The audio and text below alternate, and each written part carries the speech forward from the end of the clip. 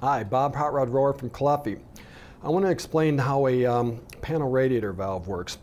Panel radiator is a very common heat emitter, and the beauty of a panel radiator, it's a low mass system, so they respond quickly. But the other thing that's really nice about a panel radiator is that they can work at really low operating temperatures. That makes them very conducive to mod-con boilers that run at higher efficiencies with the lower return temperatures. It also makes it nice if you're going to do a solar supplemented heating system, because you'll have that low temperature water available. So Caleffi makes a range of valves that work on these panel radiators, and I'm going to show you the different valves that we offer. I'm going to show you how they go in there, what's unique about our valves and stuff like that. So what I've got here in front of me is a very typical panel radiator. And if you look at this radiator, what you're going to notice is there's a couple connections built into it, and that's going to come right from the factory with that connection. And that spacing is consistent from brand to brand, which makes it nice because we have a line of universal valves that fits right into that spacing. So the first thing you're going to have to do is decide which type of valve you're going to use. And I'm going to explain the different types of valve. These are commonly called H valves. You can tell by the shape of that valve, it's in the shape of the letter H. That's how we get the word H valve. They're going to come in a straight or an angle version, and what that means, if your pipes are going to come out of the floor up to the radiator, you'll use the straight version. You come straight in the bottom, straight out the top to the radiator. A lot of guys prefer to bring the piping out of the wall. It's a little bit cleaner looking, so the vacuum cleaners maybe don't bang into them and stuff. So we do offer an angle version of that valve also. So that's the two different versions, as a straight and angle. Now there's two different types of valves available. We've got what's called a one-pipe system and a two-pipe system. And let me tell you the difference between the two different systems and how you would pipe them. So a one-pipe system is what I would refer to maybe as a series piping, and what happens with a one-pipe system is the hot water flow comes into the first radiator, it goes through that radiator, it goes to the second radiator, onto the third one, so they're all in series like that. What's important about that is you're going to drop temperature as you go through every radiator down the line in the series piping, so you got to make sure when you plan that your last radiator is still able to output enough heat at the lower temperature it's going to see as it goes through the first couple radiators. That's one way you can do it.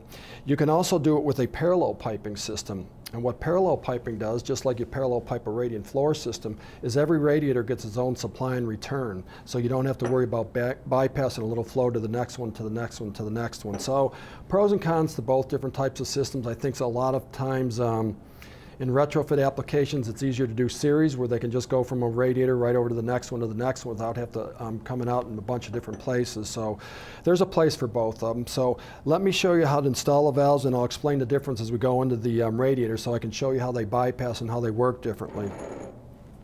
So the first thing you're going to do is, when you get this valve and you open the box, you're going to notice it comes with a couple brass adapters.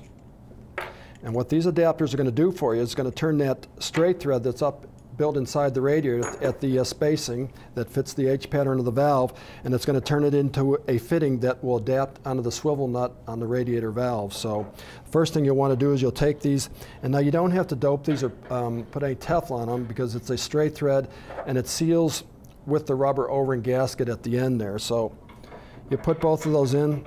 This is a great place to use a radiator tool to put those in there, so you can get them nice and tight without marking them up or without ruining the threads as you put them in there. It'll be hard to turn that because I'm on the table here, but that's what that would look like if you wanted to put those in and tighten them like that. So you get those in there, you get them secured till they bottom out. You'll see the little O-rings settle out on the bottom, and now you're ready to put your radiator valve. Let's start with this one right here. Now that's a straight pattern valve, and so inside are the gaskets that seal to the bottom of that, because now you've got a flat surface that needs a gasket to seal. So then all you would do is you would put that right on there like that, tighten it up. You can also get a wrench, a box wrench that fits that, so you don't have to use a channel locks or something where you're going to skin up the chrome plating on that. I would highly encourage you to get one of those valves. So that's what it looks like when it's all installed. What's nice about this valve, let me take it off and turn it so you can see it a little bit better, is you notice it has two screws in it. Those are isolation valves, ball valve shutoffs, if you will. And that same tool, that radiator valve, typically has a a screwdriver on the end of it that fits in there perfectly.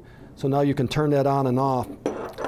And what that's in there for, it's an isolation valve. If you want to take the radiator off the wall to work behind it, to paint behind it, or when you rough it in for the first time, you shut both of those off, and now you've got your supply and return piping shut off, and now you can remove the radiator from the bracket and from the wall. So this one would allow the pipes to come up straight from the floor. Now this is the angle valve, and what's different about this, again, we've got the radiator laying on its side. Imagine this standing up straight, and then these would go into the wall. So now it's got a little different look, a little different rough-in pattern.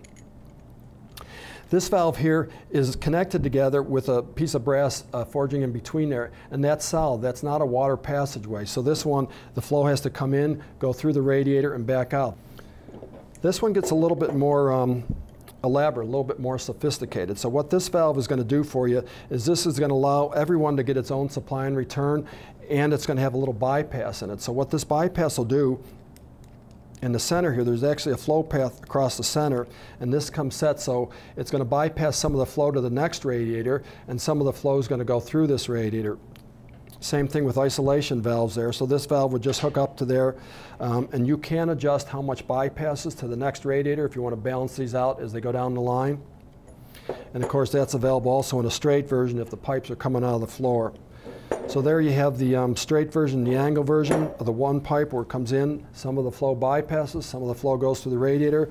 The parallel two pipe system there. Now you've got the valve installed, you've got your piping up through there. You've got different options to connect onto this, what kind of piping that you're going to connect these radiators with, and we offer a couple different fittings for that. The first one is a PEX fitting. It's very similar to the PEX fitting that we use on our manifolds. It's actually the same thread and everything, but it's chrome plated because you're going to see that in the room. So this little PEX adapter is pretty unique in that it's got a segmented olive, and what that does is if you have a tube that's a little bit out of tolerance, maybe it's a little oval shaped from being coiled up or something like that, that segmented olive is going to take up that tolerance and fit it in there. And also on our PEX valve, the insert part that goes inside of that, we've got a double O-ring on that so we get a good seal on the inside. And it's a little tapered, so as it goes in there, it goes in tighter as you push it in there. So now that is your PEX connection. Now that would go on the bottom of the valve like that. It's got a nose O-ring on it, so it makes a good seal into the valve, and that's how you would hook a PEX connection to that valve. Now if you don't want to use PEX, some guys prefer to use copper. We've got two different copper adapters that also work with that. This one's kind of nice. It's a little compression adapter. All the pieces are kind of slid up inside there, but you just slide the pieces over the copper, and that goes in there. It's got a double O-ring seal on it. The O-ring seal's there. That little ring bites into the copper when you tighten it up, and it's just a compression fitting to put the copper into the bottom of the valves like that. One other option that we offer is we've got this same copper tube size that's in a sweat version if you prefer to sweat that on instead of a compression. I like the compression because it gives you a little bit of adjustability when you go to hook this up. If your pipes weren't cut exactly the right length, the compression adapter allows you to slide the pipe in and out a little bit. So there's the different piping options. There's the different valve options. There's the connection parts that come with every valve. You'll get the brass fittings, the wrench, everything you need to put a panel radiator valve together.